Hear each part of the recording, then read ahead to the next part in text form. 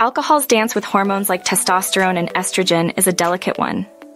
While a moderate amount, 0.55 grams per kilogram, might leave testosterone unbothered, tipping the scales can lead to significant hormonal shifts. Post-exercise drinks can be a testosterone trap, especially after cardio. Yet, lifting weights before lifting glasses could surprisingly boost testosterone levels, as long as you keep it to about 5 or 6 drinks. For those looking to maintain testosterone levels, the rules are simple: light drinking, preferably post-resistance training, and steer clear of alcohol after cardio sessions.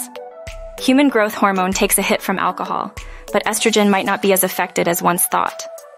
Even so, women could experience an unwanted rise in testosterone, influencing body fat distribution. To harmonize alcohol with your fitness goals, pair it with protein-rich meals, opt for beer or white wine, and avoid sugary cocktails. Moderation is your ally, keeping you clear of muscle wastage and hormonal havoc. Remember, alcohol is a calorie source without nutrients, sapping vital vitamins and minerals. This can escalate the risk of chronic diseases, making mindful consumption essential for long-term health and fitness.